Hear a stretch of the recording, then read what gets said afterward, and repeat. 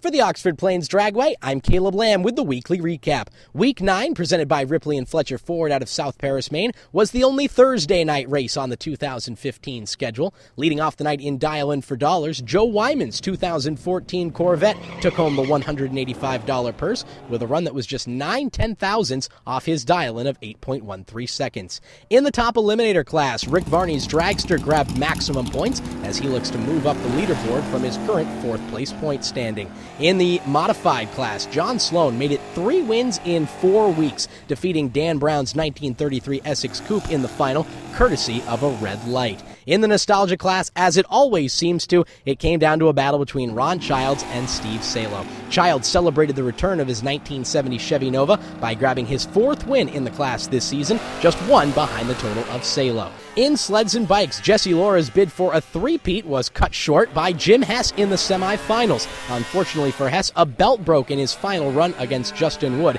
giving him the victory. Wood picks up his 2nd of the season as he looks to surpass his father Keith in the points standings. Rounding out the night in the street class, Jamie Madison picked up his 2nd win of the year and 2nd win in a Ripley and Fletcher Ford sponsored race as his Fox Body Mustang took down Sean Poitras's Trans Am in the final. Madison able to increase his point lead with the victory.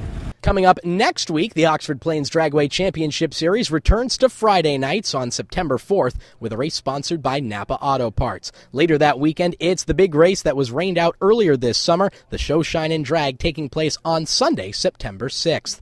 Remember, you can follow us online by visiting us at our website at oxfordplainsdragway.info, following us on Twitter, liking us on Facebook, and don't forget to subscribe to our YouTube page. For the Oxford Plains Dragway, I'm Caleb Lamb with the weekly recap.